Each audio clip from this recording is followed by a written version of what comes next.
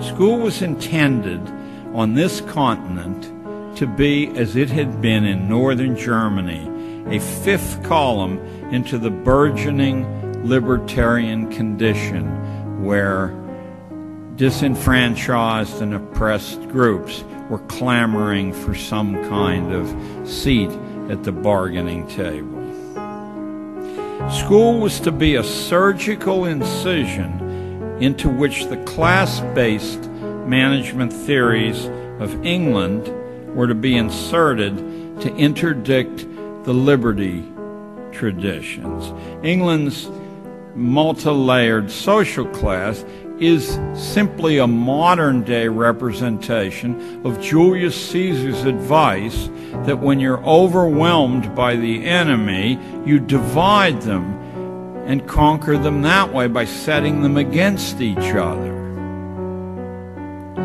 The method was to be by infiltration into the minds of children, out of sight of their parents.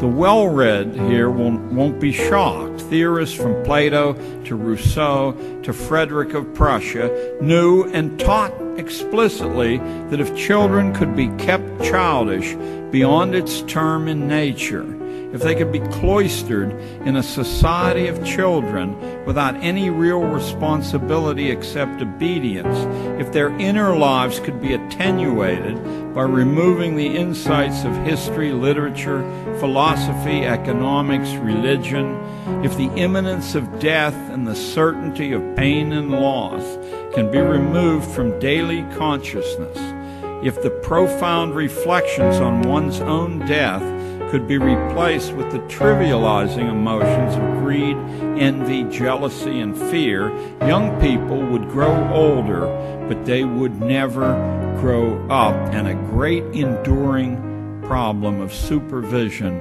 would be solved. For who can argue against the truth that childish and childlike people are far easier to manage than critically trained, self-reliant ones? And now you're ready to hear the 6 purposes of modern schooling taken directly from Dr. Inglis's book.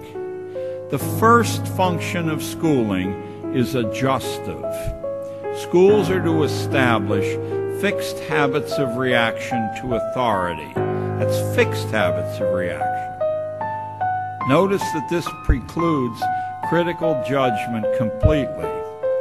Notice, too, that requiring obedience to stupid orders is a much better test of function 1 than following sensible orders ever could be. You don't know whether people are reflexively obedient unless they'll march right off the cliff. Second is the diagnostic function. School is to determine each student's proper social role, logging the evidence mathematically and anecdotally on cumulative records. You probably thought that the kid or parents or neighbors or the region, circumstances. No, school is to determine your proper social role, and they're to fix you in that role mathematically on their cumulative records. Next comes the sorting function. School sorts children by training individuals only so far as their likely destination in the social machine, not one step beyond. Keep in mind, you're not listening to John Gatto. You're listening to the man for whom the honor lecture in education at Harvard is named. The fourth function is conformity. As much as possible, kids are to be made alike.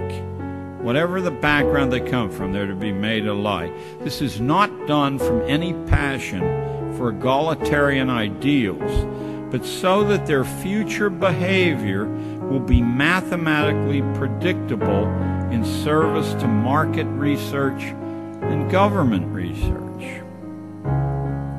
Next comes the hygienic function. This one's my favorite. This has nothing to do with individual health, but it has a lot to do with the health of the race, at least as Inglis or Darwin or his first cousin Galton saw it.